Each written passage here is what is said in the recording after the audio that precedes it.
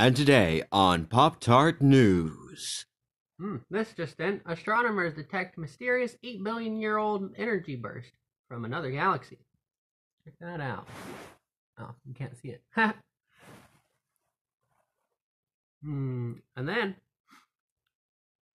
they are investigating snake-like magnetic fields on the sun. It might bring them closer to solving a solar mystery. There was a meteor shower last night. I wished for free energy for... We interrupt this broadcast to let you know about the fireworks and the kitty cats. JK, this is just a commercial.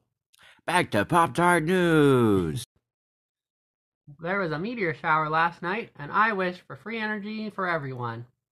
There's the device called the Liberty Engine, and it gives you energy without having to pay for it. Another thing that happened, they found a mysterious hell planet. It's like blue and red, and it's 40 light years away from us. Then they have a Viper moon lander and a solid-state space battery that they just made. There is apparently a comet headed our way, but it's okay, they say.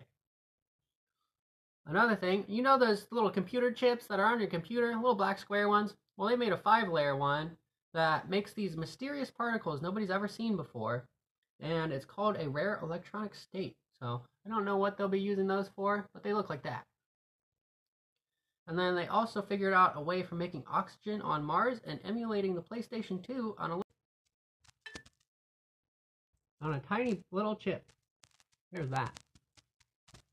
Also, Amazon is trying humanoid robots to free up staff. And that's it for PopTart News today. I hope you liked it.